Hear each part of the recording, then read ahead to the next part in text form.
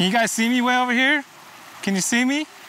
We're doing a first Kusko uncut where I'm flying a drone, and I'm gonna use the drone for the entire uncut. I'm gonna try to pan around this rock right now and then come back over so I can actually talk to you guys face to face and hopefully not crash this brand new drone. I got some cool stuff to talk about, and please don't crash into the water, Kusko. Look down, where's the water? There it is. It's right there. Oh, there's kelp. Let's not crash into the water, please. That would be fantastic. Let's go a little lower, a little bit lower. That's good right there, right? Oh, please don't crash into the rock. All right, here we come.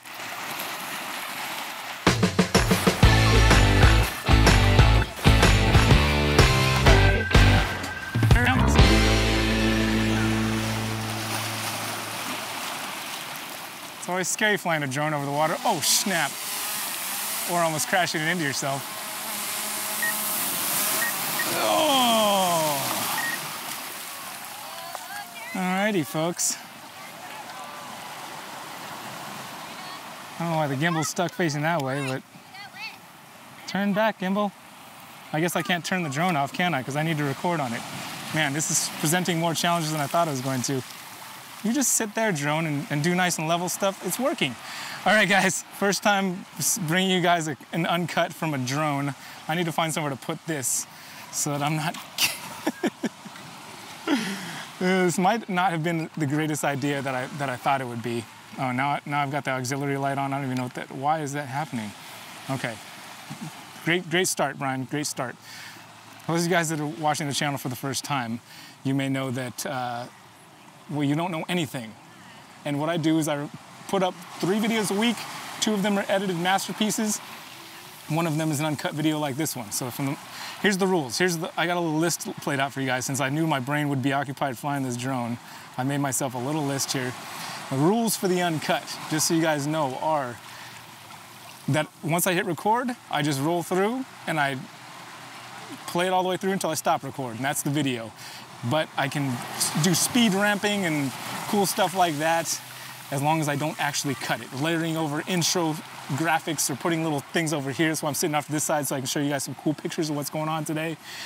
And I got a few things I want to talk about. One, I was just dead wrong about something, and I totally missed it in one of the last videos. I'm gonna talk about that. We're at the beach because, hey, come here, my friend. Come here, my guy. Eli, can you come here real quick? I know you're cutting a piece of kelp and it's very important, but can you come over here real quick for me? Eli.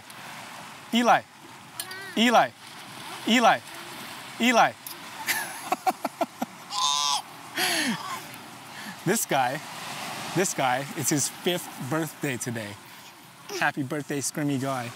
Happy birthday, my guy. You have a good day so far? Yeah. Yeah, you having a good time? Yep. I'm glad, my guy. And by the way, I have sandy hands. Oh, good. I'm glad. Go ahead. I'll let you get back to your kelp. We were going to go to a lake, and it was going to be like 100-something degrees at that lake, so we came here instead, which is a much better call.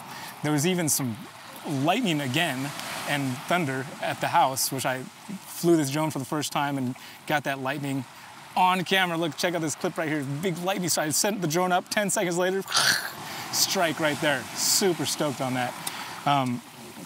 A couple of other things we're going to talk about today, besides the fact that it's Eli's birthday. Actually, my parents are in town, too. You guys probably haven't seen them forever. Maybe I'll go over there and grab a little B-roll shot of them after. Oh, and I decided it's time to get this going before we get chased off this beach by the tide, because the tide is coming up on our favorite beach here. The other thing, I've got snakes hatching. Remember that last video? They actually hatched here on Eli's birthday like I had them planned for, or had them scheduled for. So birthday snakes, we did get the anniversary snakes that we hatched with Hillary and I having our anniversary, and then these next snakes are born on Eli's birthday. We're having some really cool clutches this year. Talk about that, talk to you guys about the educational program, and do some thank yous. So I already covered the rules about the uncut. Basically just record and then stop, and that's it. The thing that I was wrong about was in that last video when I said it was gonna be the last video I ever make about Coral Glow. I still think I'm right about that. I don't think I'm gonna make another video about Coral Glow Banana and how it works. But I was confused at the end there, and a couple people called me out on this in the comments, which I appreciate you guys for doing that, because otherwise I would have just glossed right by it. I'm glad somebody noticed. Clint Laidlaw and Steve Pecor, hope I'm saying that right, Steven. they noticed that I had mentioned if you're pairing coral glow to coral glow that you can't know if the males from that pairing are, if they're female maker or male maker, but actually I was wrong and I didn't think this all the way through. And if you know that the male in the pairing when you're doing coral glow to coral glow is a male maker, then all of the males in that next clutch will be male maker, because if the animal's going to be male, then that male has to pass on his Y, because the female can only pass on her X. So it's going to be all the males that are single gene coral glow in those pairings are going to be male makers. If your father of the clutch was a coral glow male maker, oh man. So and then next, and so Clint made the point, Clint made that point, and then Steve also brought the same point. But the other thing was that if you have a female maker, male, that's the father of that clutch, then all of your single gene males will be female makers because of the same reason that we discussed before. And that's just kind of how that works, right? No, oh man, now I'm just confusing it. Anyway, I was wrong. That's the point. You guys wanted to have a fourth coral glow video? Looks like that's the direction we might be headed. I'm making the video, my friend. And okay, told you why we're at the beach. Eli's birthday, beautiful beach. We love coming to this beach. Favorite beach.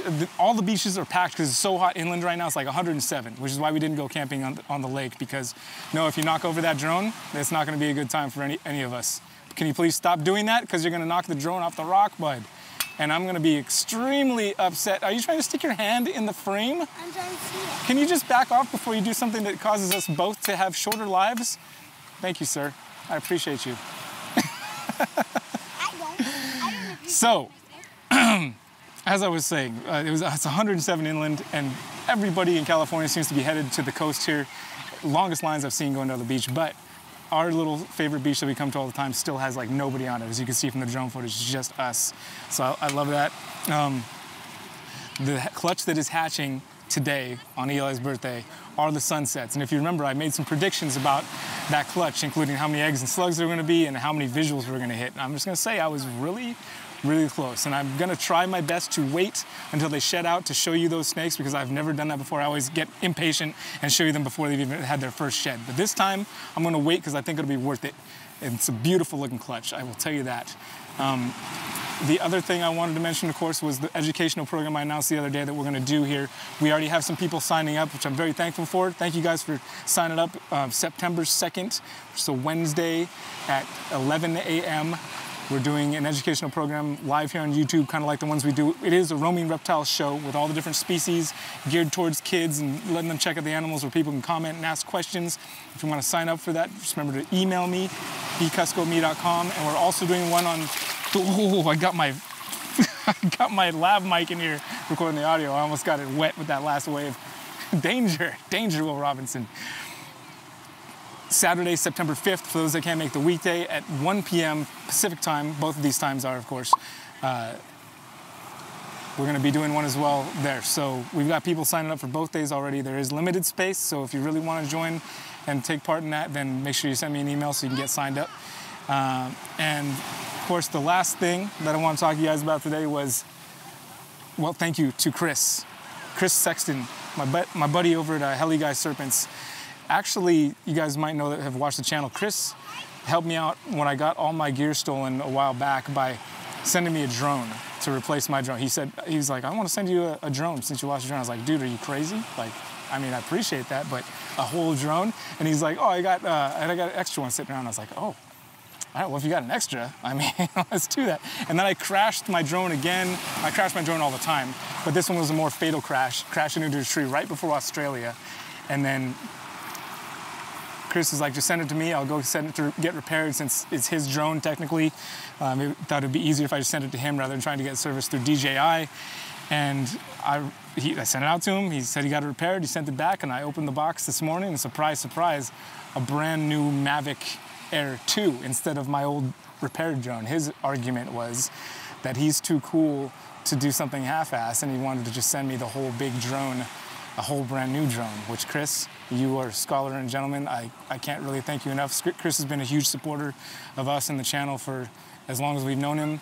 We keep his chair on, we keep his shirt on the back of our chair, and you guys go check out his channel, Heli Guy Serpents. There's a link right down in the description. He's starting to hatch out some clutches over there, and he's just a a cool guy. I'm not just saying it because he sent it the drone. The drone is definitely a big plus, but he's an awesome guy to talk to. He's a really good talker and just somebody that I find easy to get along with. So thank you again, Chris, for inspiring me to film my very first vlog and uncut completely on a drone, your drone that you sent to me. Thank you very much, sir. I think I've said all I need to say at this point, but let me have you guys go say hi to the folks maybe real quick, since here, we haven't seen you guys for a while. I just wanted to get a little visual confirmation that you do still exist. There they are, existing. Exist for a long time. Say that again. Yeah, speaking to the microphone. Oh, I hope to exist for a long time. Yes, yes. We all hope that you guys keep existing for a long time. Thank you for taking part in Eli's birthday celebration. There's my guy over there doing some, you know, crazy rock stuff. I gotta get this stuff off the rock before I lose more equipment to water damage. What am I doing? Look, I feel like I'm not intelligent right now.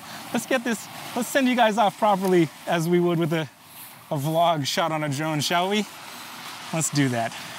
Thank you guys for watching. Take care of yourselves, take care of each other. We appreciate you and all your support. See you guys on the next video, which is coming up real soon. Hopefully I don't mess this up. Noah, why do you insist on making things difficult for me? I might. I'm trying to get this drone to take off real quick off of this rock, which is definitely not the ideal place for it. All right, here we go. And